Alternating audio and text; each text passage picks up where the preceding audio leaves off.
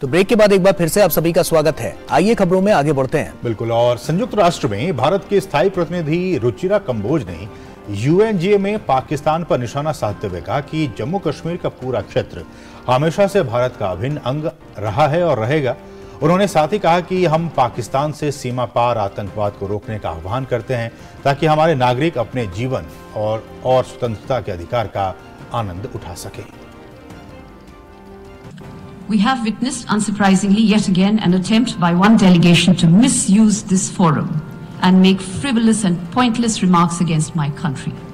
Such statements deserve our collective contempt and sympathy for a mindset which repeatedly utters falsehoods. It is important, however, to set the record straight. The entire territory of Jammu and Kashmir is and will always be an integral and inalienable part of India, irrespective of what the representative of Pakistan believes or covets. We call on Pakistan to stop cross-border terrorism so that our citizens can enjoy their right to life and liberty.